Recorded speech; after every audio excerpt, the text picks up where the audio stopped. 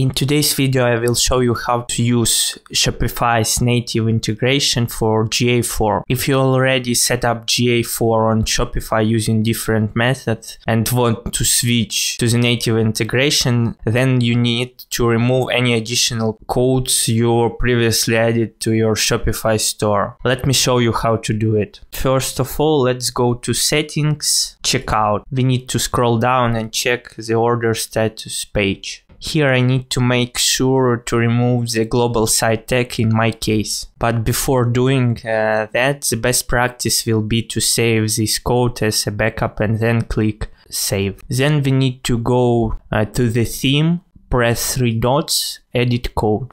Here we need to select theme.liquid file and remove Google tag in my case, and I press save. Now we can set up a native GA4 integration for Shopify. To do that, we need to install Google Channel app.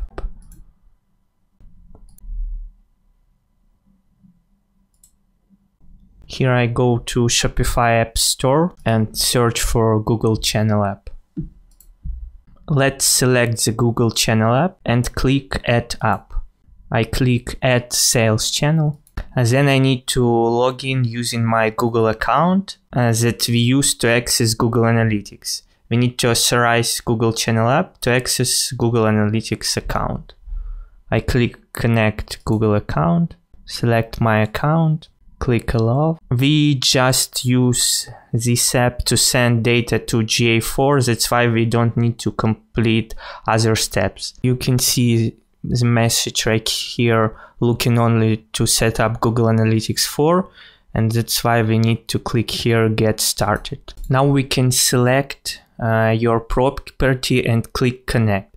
In my case it will be this one, and I click Connect. And that's all for setup. GA4 will be start tracking our data. Besides that, I want to mention what things we can track using native integration and what limitations we have as well. Here you can see that native GA4 integration for Shopify tracks the following events: page view, search, view item, add to cart, begin checkout, and purchase. And what is missing is view item list. Essentially it is PLP pages, product listing pages.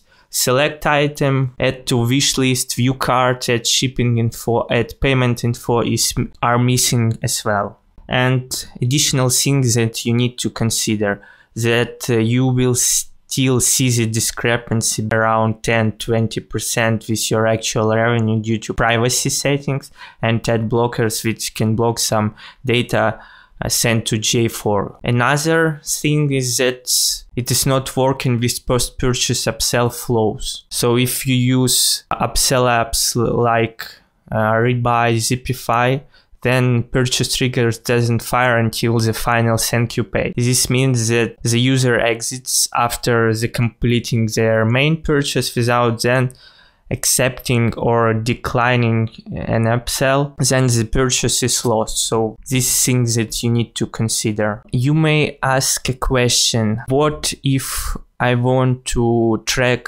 all the GA4 events like viewing carts, adding shipping info, payment, and so on? And also if you don't want to see 10-20% discrepancies in GA4 data versus your Shopify. In this case, I recommend you using third-party apps for Shopify that helps you to track all the e-commerce events from Google Analytics and that are server side, and in this case LLVAR can be a good option. I hope that this video was useful. Make sure to subscribe to my YouTube channel not to miss new videos about e-commerce analytics. And if you need help with e-commerce analytics, then check the links in the description below to book a free call with me.